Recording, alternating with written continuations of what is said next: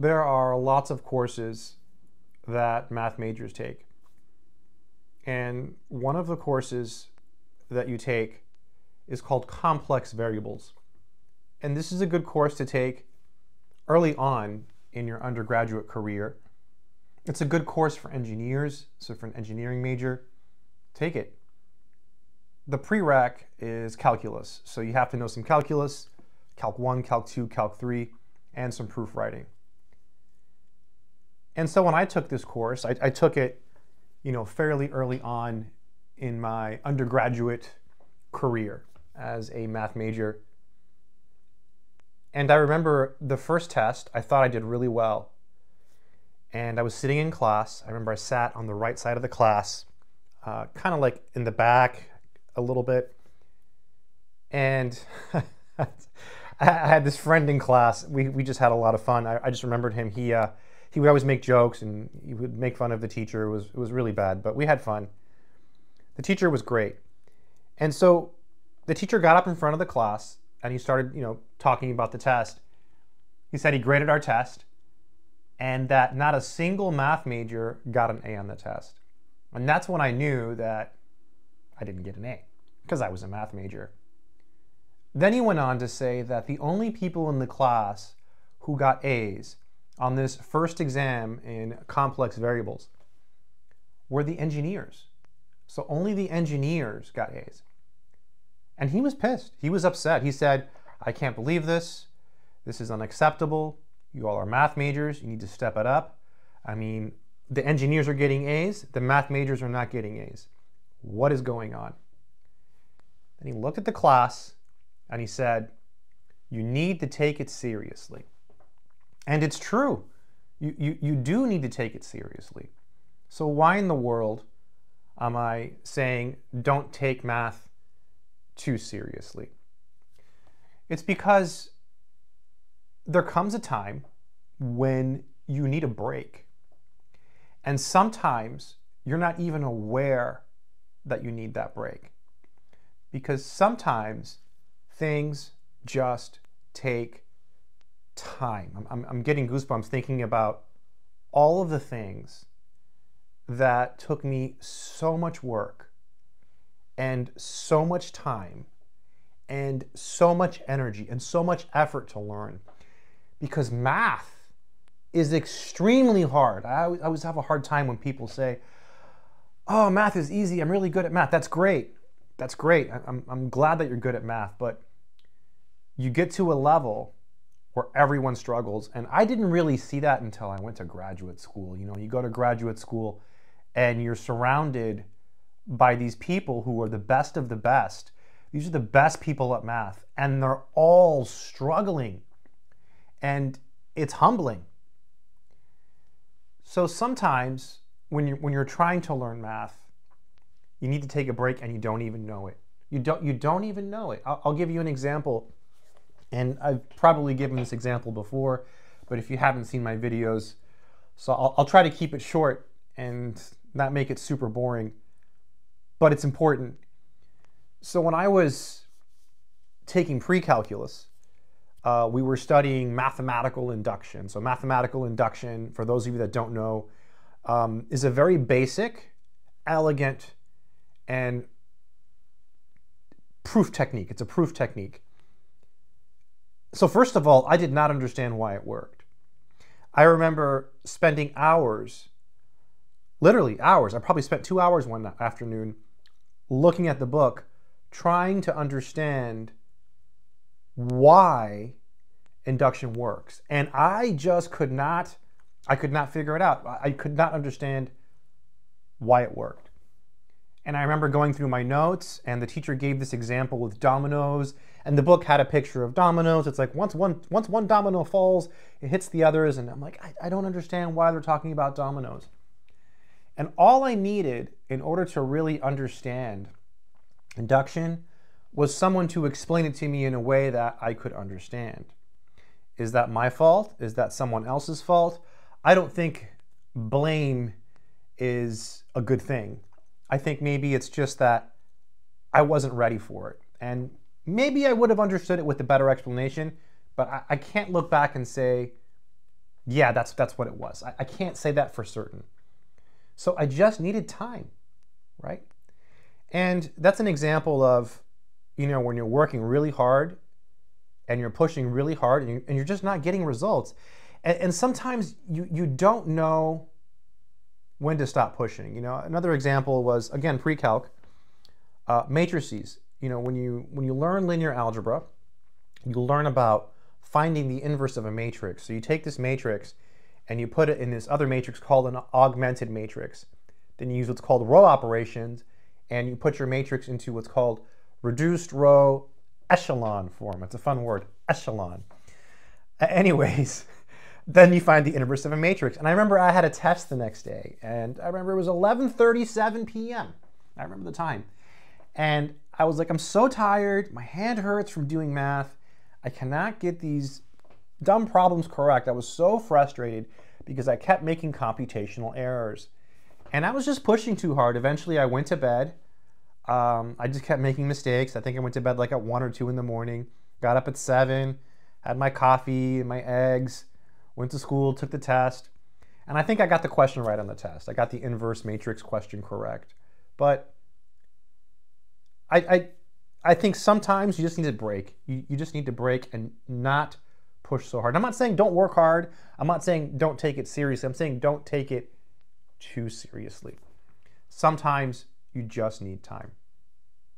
A bigger example, perhaps a more profound one, other than just like understanding induction or being able to understand matrices, is logarithms, right? Basic algebra.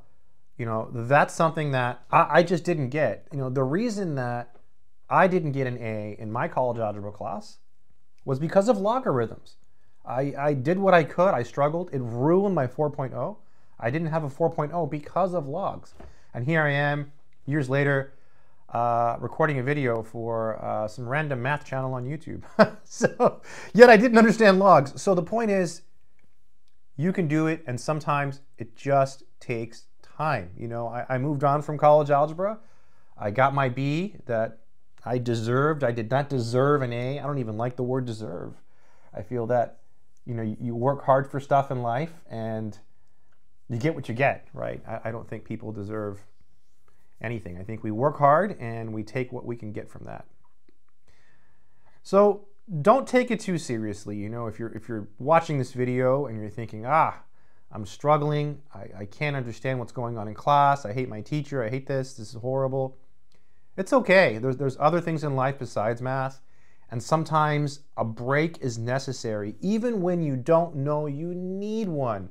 I want to emphasize that. Sometimes you don't know that you need a break. And I'll give you another really dramatic example, and this one's almost embarrassing.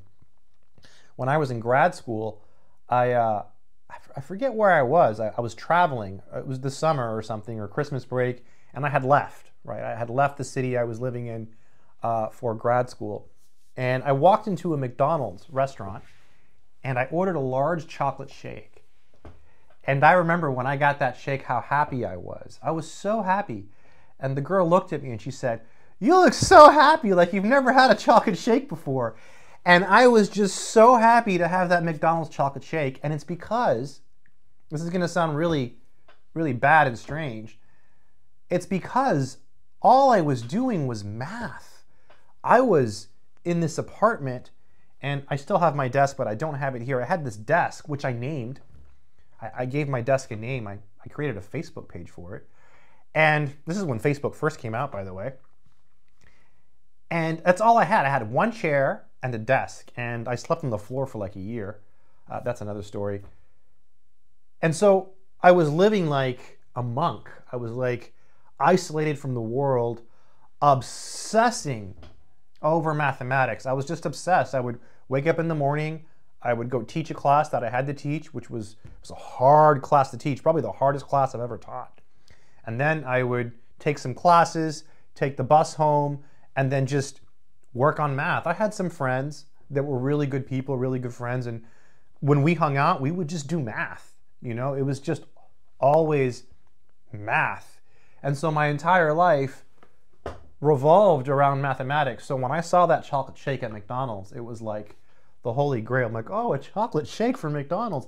And these are things that normal people do, right? Normal people go out, they go to restaurants, they have interactions. But when you obsess over something for so long and you take it too seriously, you tend to deprive yourself of the other things in life. Things as simple as a chocolate shake from McDonald's, you know? And yeah, so don't take it too seriously. Sometimes you need a break. It's okay to take a break. And I want to really drive that point home, especially for people who are really obsessed about math, like me.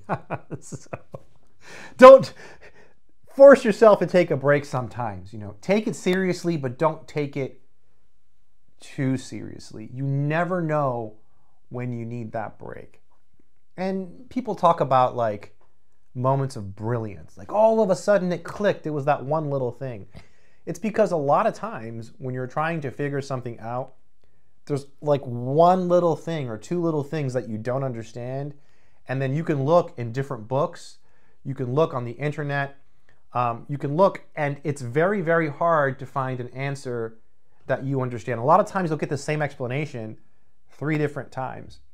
And nowadays we have AI. You can use AI to help you when you're stuck, but honestly, I don't trust it. So it is confidently wrong. I've used it multiple times, and now it's like, you know, I'll stick to my books and my own reasoning, because it doesn't have like the perfect reasoning skills. It makes mistakes, and mistakes are painful.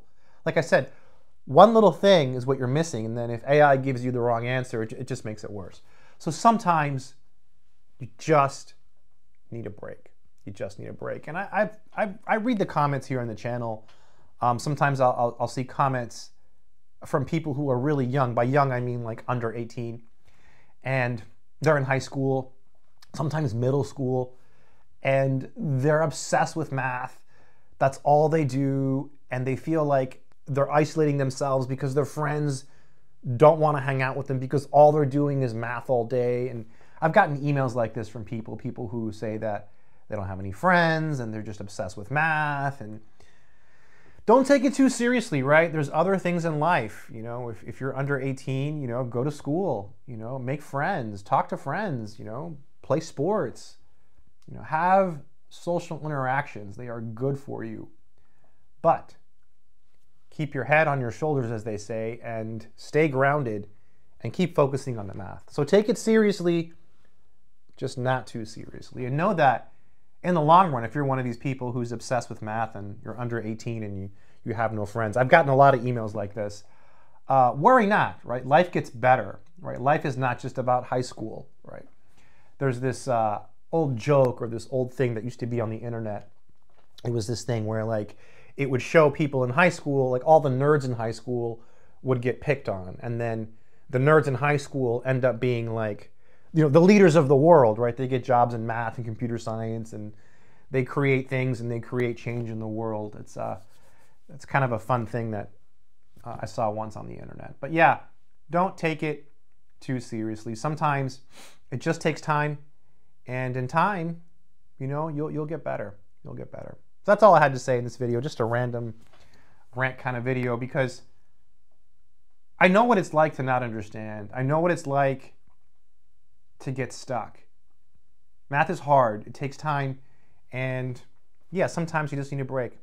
So take it seriously. You should take whatever you're trying to accomplish in life seriously, but don't take it too seriously, and realize that sometimes you need a break and you don't even know it.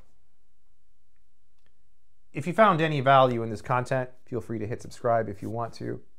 I do have another channel. It's called The Internet Sorcerer. I post random content there, so check that out if you want. Also, I have courses, math courses, college algebra, trig, calc 1, 2, 3, differential equations, advanced calculus, abstract algebra, etc. They're all on Udemy, which is a reputable place to have courses. But if you get them, please use my links from my website. It helps me greatly, and I've lowered the prices. My website is freemathvids.com or mathsorcerer.com, one of the two. And yeah, check out my courses. They're pretty good. Some of them have assignments, some of them don't. They're all good. There's no mistakes. It's all good mathematics. Some of them have proofs. The proofs are very, very clean. I'm gonna try to make some more proof videos here for the channel as well. I think those help people. Proof writing is challenging for people to learn and to master. Plus, I enjoy making the videos. Don't take it too seriously. If you're struggling with math, it's gonna be okay, right? It's gonna be all right. If you're thinking you're behind, it's gonna be all right. You're gonna be all right. Keep doing mathematics.